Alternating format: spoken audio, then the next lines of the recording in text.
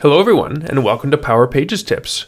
My name is Nicholas Hayduke, and this is tip number 234.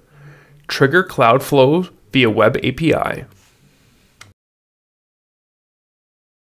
An often requested feature of Power Pages is an out-of-the-box integration with Power Automate. For years, Power Pages has worked with classic workflows, but with so many cool features and connectors available in Power Automate, many people have asked for Cloudflows to be supported as well. The good news is that the first step in that direction has been taken. Developers can now call Power Automate Cloudflows via the Power Pages Web API. To do this, first create a Cloudflow using the new When Power Pages Calls a Flow trigger.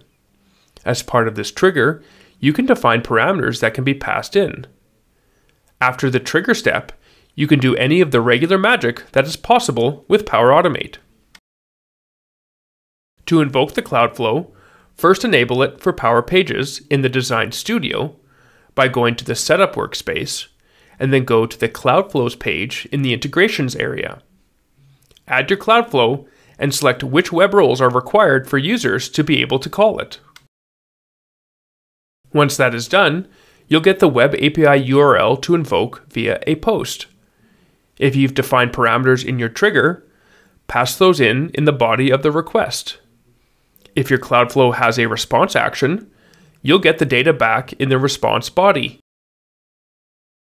I'm hopeful that we'll see even more integration with Power Automate, like being able to invoke a Cloudflow from a list or a form, like we can with classic workflows. But for now, being able to do it via the Web API is a great first step. Thanks for watching, and I hope you found the Power Pages tip number 234 on Trigger Cloudflow via Web API useful.